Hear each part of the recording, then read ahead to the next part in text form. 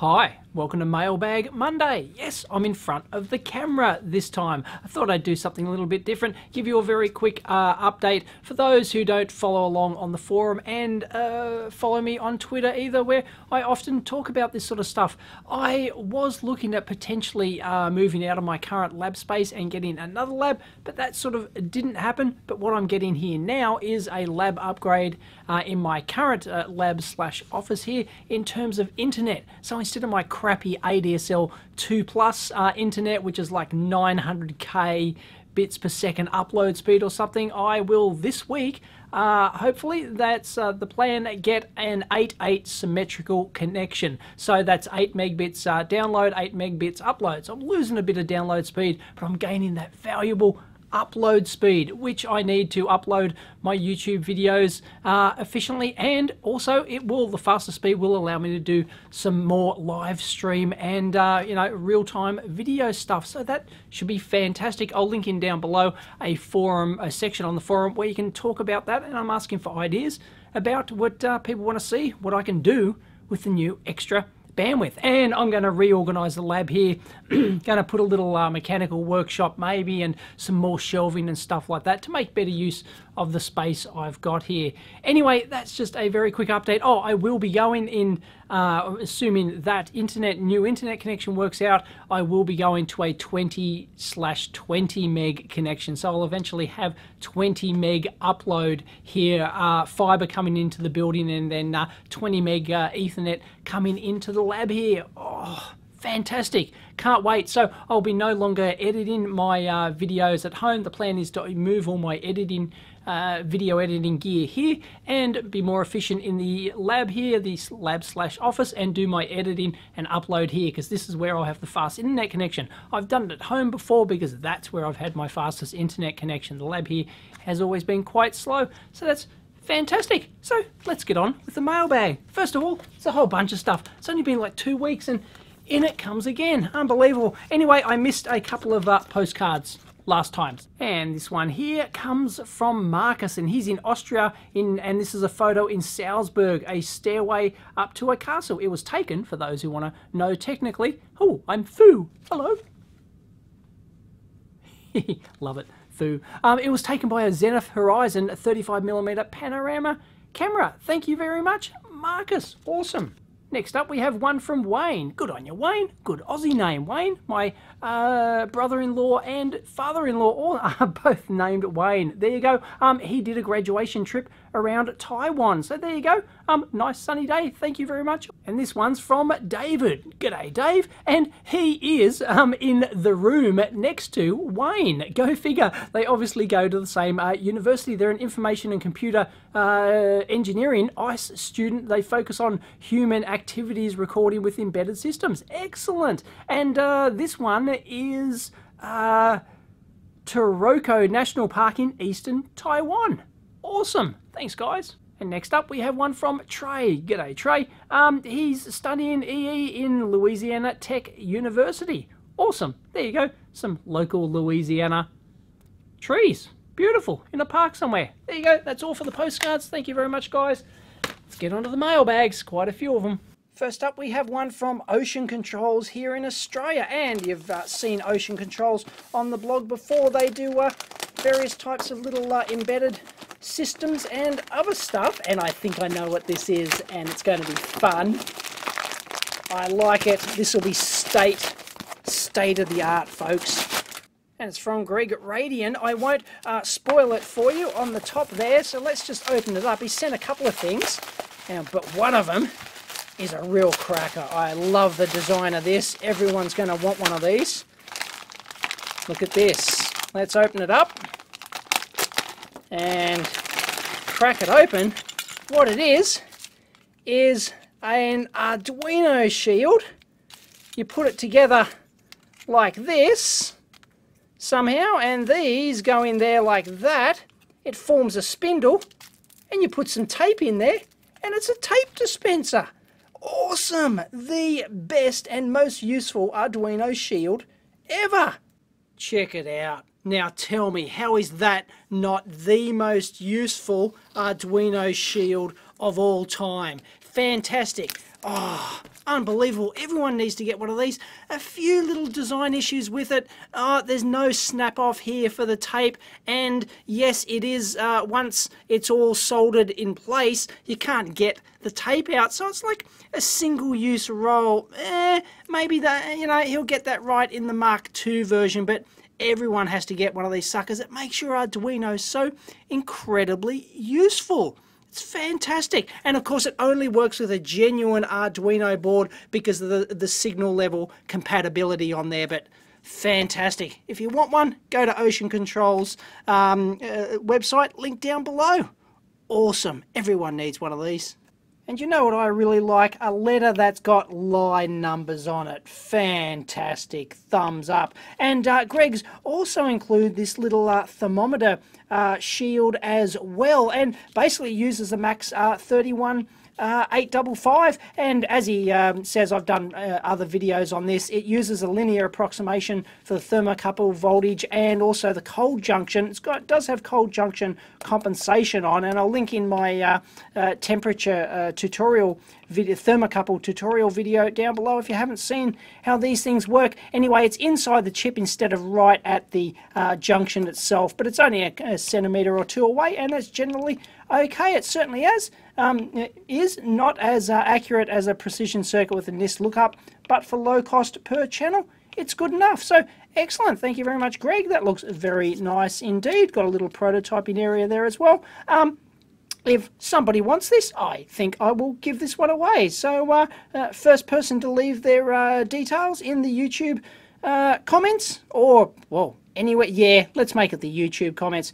First person to leave a comment in there gets it. And of course that is for a standard K-type thermocouple, which you can get for a dime a dozen on eBay. So that one looks very useful. 8-channel thermocouple, fantastic. You could do some neat temperature logging with that. Oh, and the specs for those playing along at home: 14-bit resolution, 0.25, that translates to 0.25 degrees C over a couple hundred degree range. Very nice. Nominal plus minus 2% accuracy. That's all you're going to get on the cheap thermocouples anyway. So that's terrific. And he does say there's a duct tape version coming soon. That incredibly useful. You think the electrical tape one's great, but anyway, look at this documentation. Quite thorough. How to assemble this Arduino tape dispenser. Terrific, and it can support 2 reels wide. Oh, red and black. Fantastic work. Everyone should get one. Looks like we've got an Aussie Fest. This one's from Vidabus, Michael Costello. He's in Blackburn South in Victoria. Thank you very much, Michael. Let's crack this sucker. Oh, there's a remote control. Strong. Oh, it's a set-top box. I used to have a strong set-top box. And oh, I think it failed, did it? Yeah, they all fail. Hang on. Here we go. This strong S-dot seems to have died for some reason. I thought I'd send it to you for a teardown if you wish. Thank you very much, Michael. It will most likely be the caps in the thing. Defective. Yeah. Crack it open. And as you can see, there's not much in these things at all. They're really built down to a price. And at first glance, that looks quite well designed and laid out. They got the heatsink well and truly stuck onto the main chip down in there. Yeah, these set-top boxes, not much in them. There's a little crappy tuner down in there, and just one main chip handling everything. Got some memory coupled onto that. Mains power supply around here. Not a huge amount happening. They're doing the right things. They've at least got a PCB mount fuse down there, even if it is vertical ended up like that. And well, yeah, a couple of isolation slots, and the opto coupler going between there, and yeah, they got the basics happening. So anyway, it's good enough for the price. And well, these things fail. I don't know how hot this one gets. Probably not a huge amount. No bulges in the caps there that I can see, but yeah, I'm not going to troubleshoot this thing, obviously, but yeah, no bulges in any of those caps. It's more likely to be the mains, the high side mains here, than just all the secondary side over here, although it could be some of these low ESR output caps here, because they will, because it's a switch mode power supply. If you're getting a reasonably high current out of here, then there's power dissipating inside the ESR, inside these two, well, presumably low ESR caps. Are they? I don't know. Are they labelled as such? Anyway, they should be. Usually in a switch mode. Power, yeah, low ESR. It says low ESR down in there. You probably can't see it, but there you go. So, yeah, they heat up due to the internal ESR, and then the internal heating just makes the electrolyte dry out more, which then increases the ESR, and it's sort of a snowball in effect. And your good quality caps, you know, you'll get your 10,000 hours or something. It depends on how you rate them in your circuit, but the crap ones, whatever crappy brand they throw in here this week in this particular brand, I don't know, could be gone, but typically you might see a bulge in there or something, but I'd need to get my ESR meter on that. But anyway, that's not too horrible at all. I think that's quite neat and tidy. And yeah, there's nothing on these things. There's just tuner, HDMI out, and for all of the, well, it's got component, I was going to say legacy stuff. They've just got the audio and composite video down there, but gee, yeah, it's a set-top box. Meh, I've had these fail, dime a dozen. And this one is from Her Majesty's Royal Mail. Oh, when's she going to cark it? How old is she? Jeez, unbelievable. I don't know. It is from Boldport. There you go. I haven't offhand. I can't recall. It is, yeah, no name on there, but it's from Cambridge. So let's crack this sucker open and see what we've got. No idea. Interesting. We've got some cardboard happening here, and what else? We've got a note. Don't want to read the note. It's a corkwood puzzle. Rejected. Assembly guide missing. Awesome. So we can assemble a puzzle. Hang on. Looks like we have some sort of signage. Oh, look at that. That's etched PCB with an acrylic, a wedge between an acrylic. I am an engineer superhero. Fuck yeah. Awesome. Brilliant. Thank you very much to Dave Jones. There you go.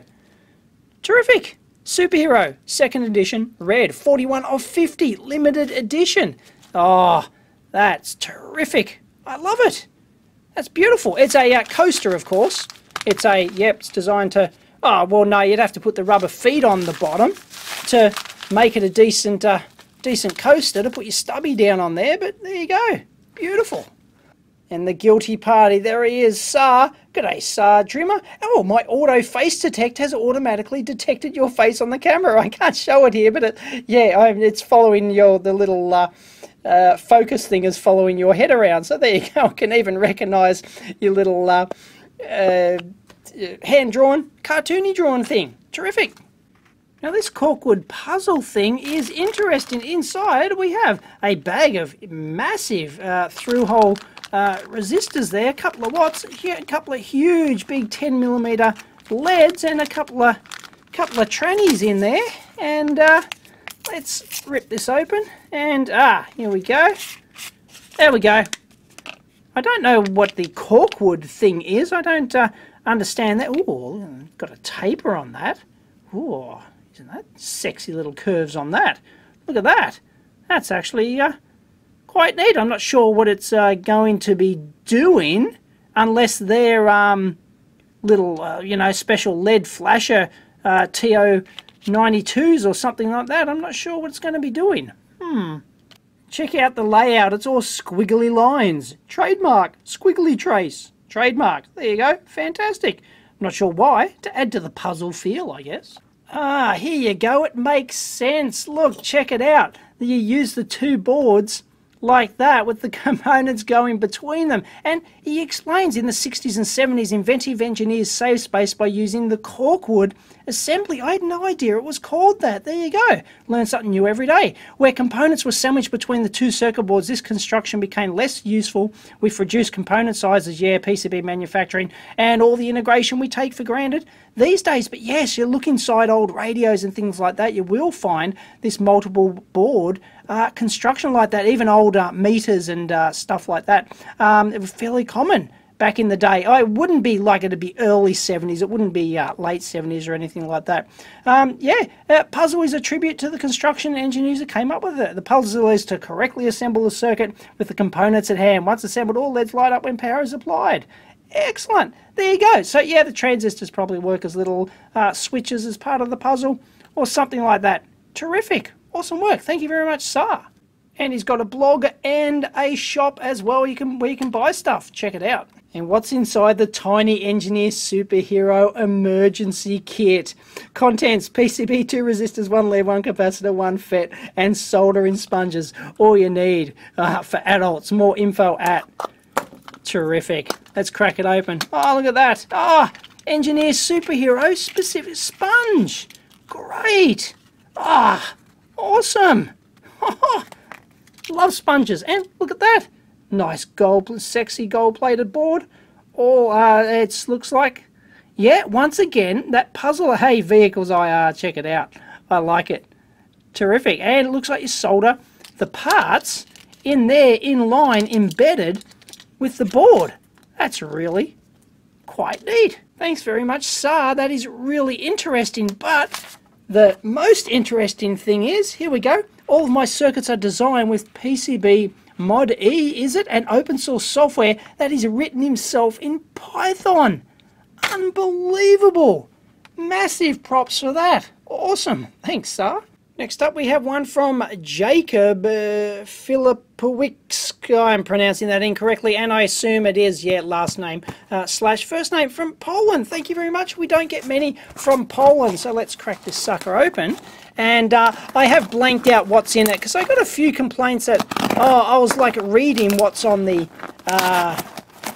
you know, what's on the outside of the package, and it was getting the customs form, and it was giving it away. Okay. Fair call. I do appreciate that. Half the coolness of this video. There's a letter in there, but let's have a look first. Is, ooh, ta-da!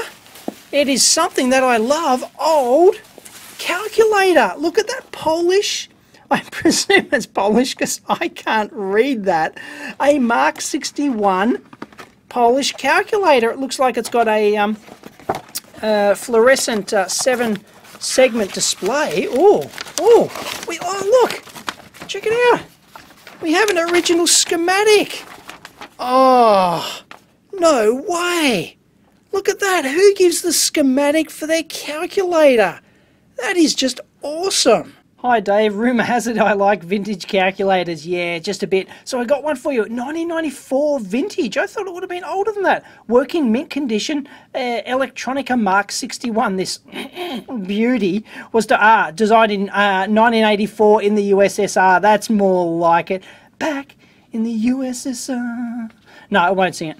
I can't sing. It's programmable, 105 steps of memory, 15 registers, uses RPN. Of course it does. And it's as slow as a dying cow.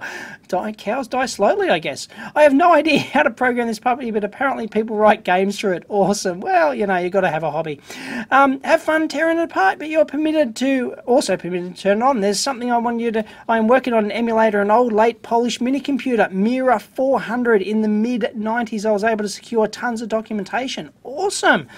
Make that available online, because I don't have access to a working machine. It was the main source of knowledge for getting the emulator to work, and I finally boot the operating system now. Awesome work. A lot of effort goes into that. Thumbs up. What amazes me, what I wanted to share with you, is how detailed the documentation was. It's insane. Yes, oh, hang on. There. Oh, okay. That's for the documentation for this calculator is fantastic. Let alone the documentation for an old computer. I can imagine. So I'll put this link in down below so people can check it out.